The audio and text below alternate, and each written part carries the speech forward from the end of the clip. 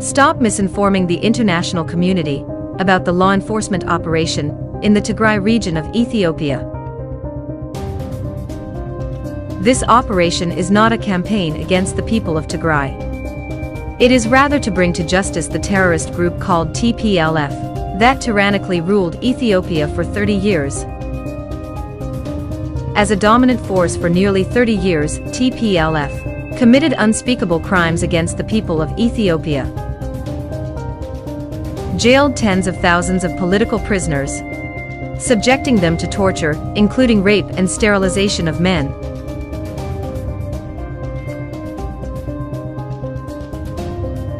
Staged fake election after fake election, winning 100% of the seats in parliament.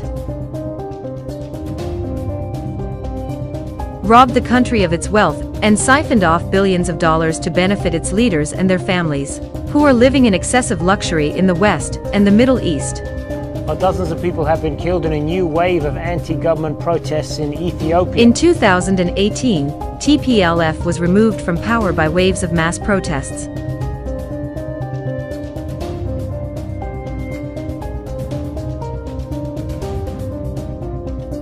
To Ethiopia now, where the new Prime Minister, Dr. Abiy Ahmed, has been sworn in. TPLF's removal led to widespread reforms.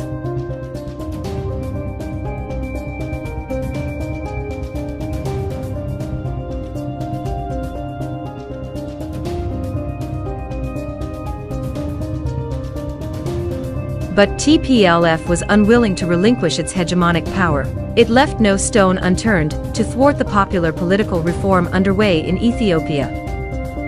It instigated and financed ethnic conflict in the rest of Ethiopia that resulted in the death and displacement of thousands of innocent civilians.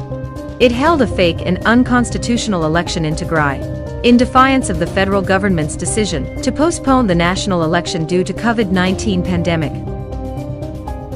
On November 3, 2020, the TPLF Special Forces started this conflict by their treasonous attack of the headquarters of the Northern Command of the Ethiopian National Defense Force based in Tigray. They massacred and took thousands of unsuspecting, non-Tigrayan members of the Northern Command, including women who were in their sleep.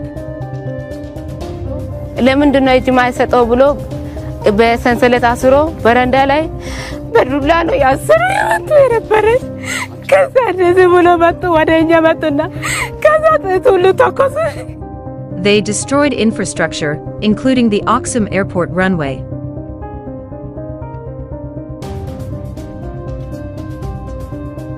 When the National Defense launched counterattack, the fleeing TPLF forces and an affiliated terrorist youth group called Samri stabbed, strangled, and bludgeoned to death over 1,000 non-Tigrayan civilians in the town of Maikadra.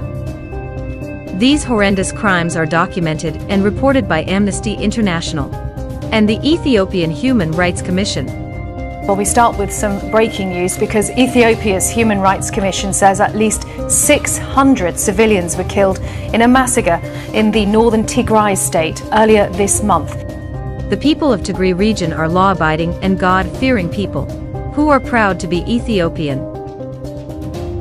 The operation against the TPLF clique is aimed to bring to justice treasonous criminals and liberate all Ethiopians from the vicious cycle of terror, ethnic violence, and years of bondage by the brutal TPLF group. All Ethiopians are showing unity to help victims of TPLF's atrocities. The country is working hard to rebuild infrastructure and rehabilitate displaced citizens from Tigray, collaborating with international partners. It is mobilizing to provide desperately needed necessities and essential services. It is important to combat and stop the misinformation and disinformation about events in Ethiopia. The truth matters, and justice will prevail.